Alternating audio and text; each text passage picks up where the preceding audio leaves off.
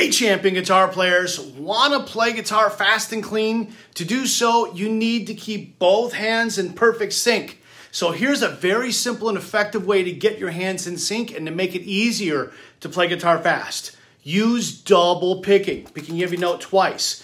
Double picking exaggerates the difficulty of two-hand synchronization.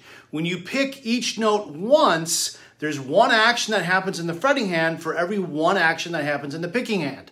When you pick every note two times, it forces two actions in the picking hand to happen for every one action in the fretting hand. And after you practice double picking for a little while, going back to picking each note only once will feel much easier and you'll get your hands in sync faster. So learn more ways to practice keeping your hands in sync by watching the video that I linked to in the comments.